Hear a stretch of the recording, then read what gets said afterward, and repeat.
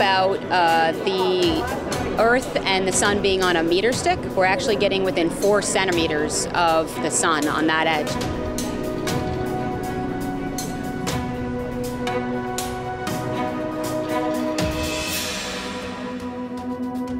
The public should be excited, not only for the historic aspect of this thing, but because the technological achievement that humanity has made. I mean, this is just an incredible, incredible technology advancement.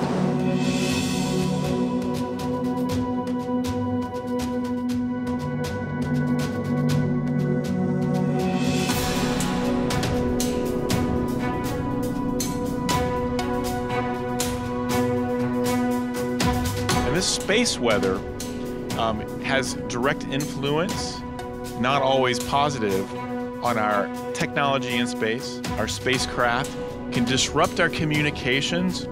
It creates a hazardous environment for astronauts.